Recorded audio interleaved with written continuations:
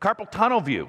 People fall on an outstretched hand, they got a lot of pain down the bottom here, and really, if it's really painful, you might be, maybe they have a fracture down in there. You get traditional hand views, you don't see squat. Look at this view. It really shows the trapezium, the scaphoid tubercle, the hook of the hamate, and the pisiform. That's a really nice view. You'll pick up fractures if you ask for these. And it's really nice to know, because now because these can cause problems, right? This is making the carpal tunnel, so they might have median nerve problems down the road. This would be nice to know about, and so I find this view to be particularly useful.